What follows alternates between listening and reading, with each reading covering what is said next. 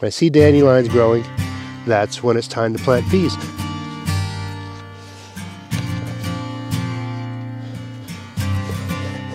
Just put it on like a bread twist tag, right? Okay, just like that.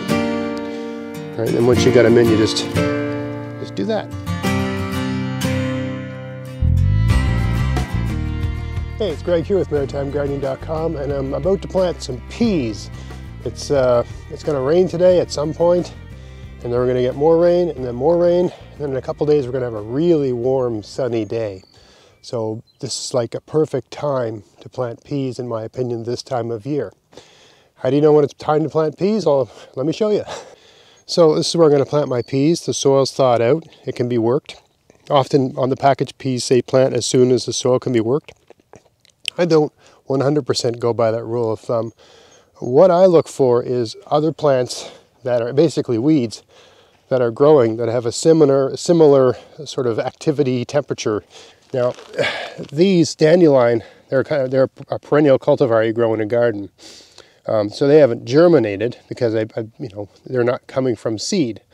But they're perennial and they're growing, right? Also, these garlic are poking up through, right? These are just early signs of basically the soil is warm enough. All this stuff is telling me the soil is warm enough for the toughest plants to grow, right? These garlic are growing. I take a little stroll across the lawn, and the grass seems to be growing. And as you can tell, I don't have a beautiful, well-maintained lawn because I don't care about my lawn. It's really not an important thing to me. But if I look carefully, I saw someone I was walking in. Where are they? There. That's the dandelion growing there, right? The dandelion greens are showing. The flowers haven't shot up yet, but the greens are showing. When I see dandelions growing, that's when it's time to plant peas. Now, according to my garden plan, this is where I'm supposed to plant my peas. I think the plan is to plant peas down the middle here, and then on either side I plant potatoes later on, right, when the dandelion is yellow. I find they go together really well. I don't know if it's companion planting, but basically there's enough light for potatoes to grow. And one big trellis of peas, 10 feet long, I find is all the peas we can keep up with in our house. So that's what I plant. And I find it makes the most sense to put the trellis down first. So this bed's all ready to go. Early before I turned the camera on, I came out here. This had mulch on it all winter long. I took the mulch off and I just smoothed the soil out just using the tines of a hay fork. And I put all the mulch just on another bed where I'm going to be planting zucchini in about a month. Right? It's way too early for anything like that. So I'm going to plant the peas now. And the first thing to do, it makes the most sense, is to set the trellis up right down the center. You're going to have to do it anyway. In a week or two, there's going to be black flies out here like you wouldn't believe. So it makes sense to get as much tedious things where you're tying and stuff and you can't swat, right? Get those things done. Also, it gives you a nice straight line to tell you where to plant the peas.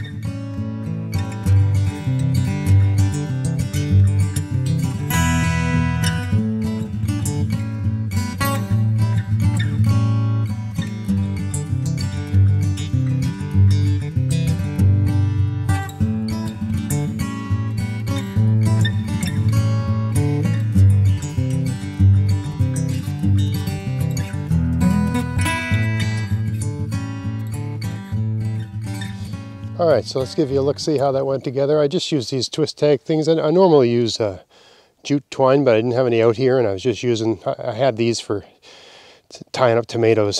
So anyway, I just using what I had out here. A lot easier anyway, because you don't need any special knots for this. You just put it on like a bread twist tag, right? Anyway, so you can see it goes up really quick with the these wire remesh. I just put these posts up straight to eye, which I think I got it pretty close there, right? And then because one won't go at the end, you can see the original one stopped here. So I have one of these cattle panels cut in half so I can just, splice it on like that. Looks like I put it sideways instead of up and down, so you can see there's a space here. But I can fix this all with jute tying.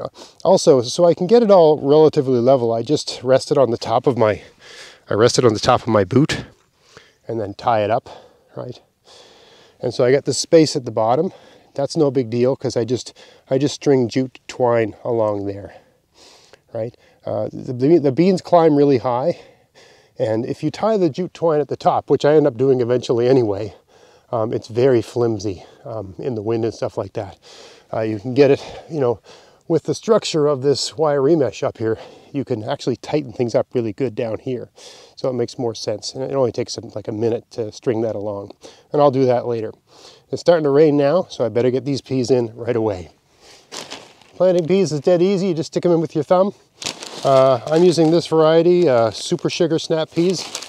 I'm using the treated kind. They have a chemical on them that prevents various funguses from getting at them, I think. It's my understanding anyway. So, as I say, seed has been treated with Apron and Captain. I can't remember what those do, but when I'm editing the video, I'll put it up on the screen what these things do. The short version is that if you've ever planted peas and they weren't treated and they never grew, it's because they rotted in the ground because you had a couple cold nights and that sort of thing. If you use these treated ones, and I think they cost about the same. They're more reliable. I'm sure you're putting a couple chemicals in your garden, but we're talking, you know, a fraction of a teaspoonful in an entire area. It doesn't really, in my opinion, doesn't have any deleterious effect whatsoever. All right, so the exercise now is just, I plant a row right alongside. I put them about 3 inches apart, and I just jam them in with my thumb till they're about the depth of my thumbnail. Right? And I do that on either side of the trellis. So I'm putting an imaginary line down the center here, and I'm planting these 2 inches to the left of the line. I'm going to plant another row 2 inches to the right of the line. Right, and I just work my way down the whole garden. Only takes a minute.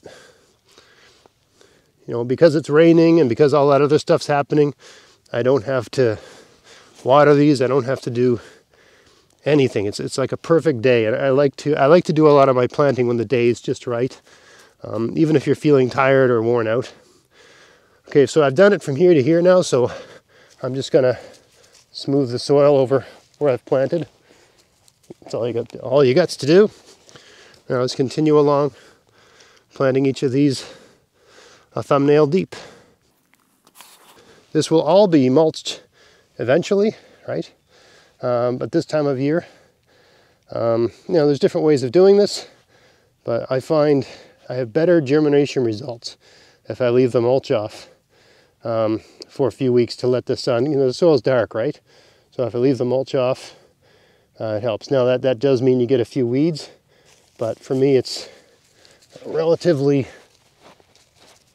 it's not a big deal to come out and pull a few weeds.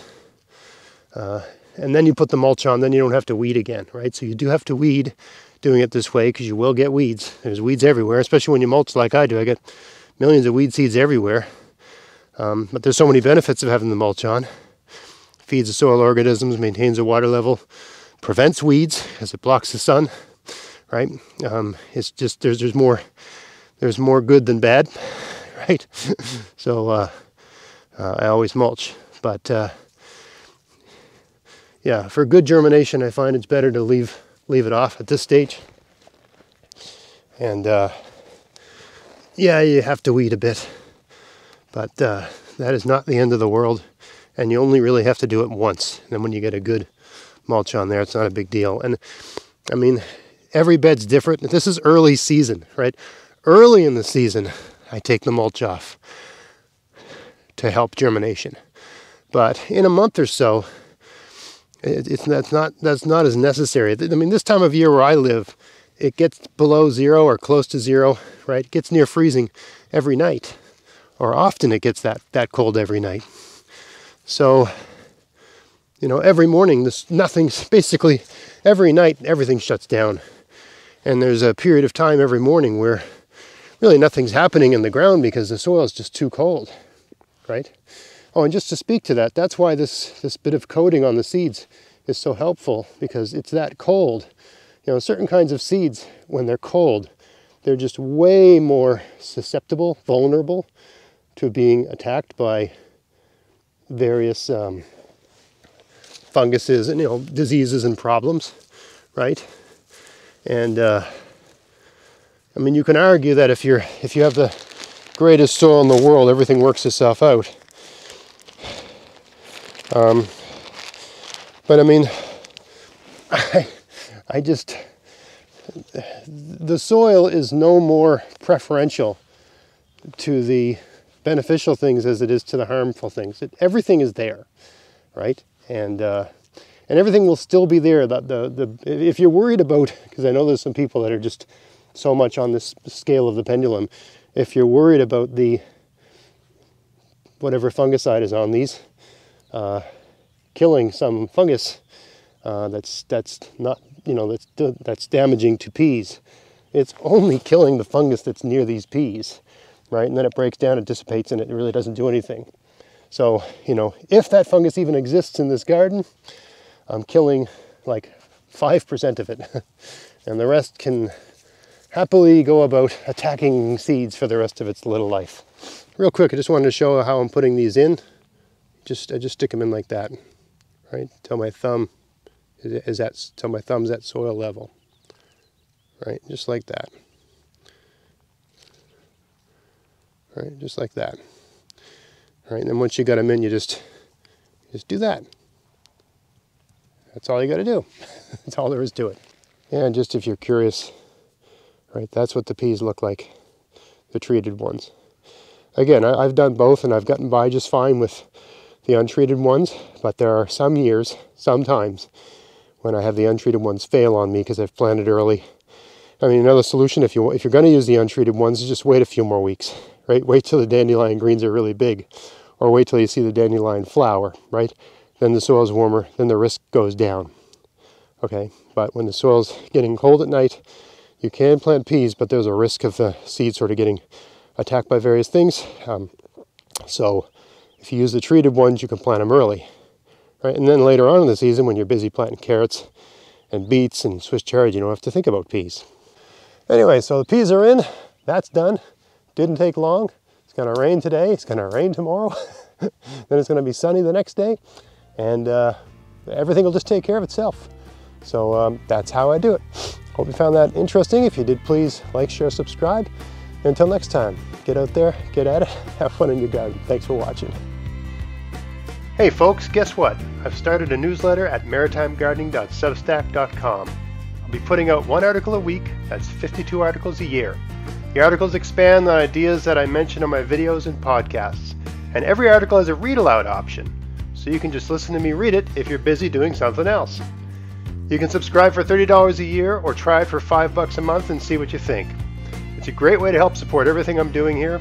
But hey, there's also free content too, so if you just want to read the free stuff, that's fine too. As always, get out there, get at it, have fun in your garden. Thanks for watching.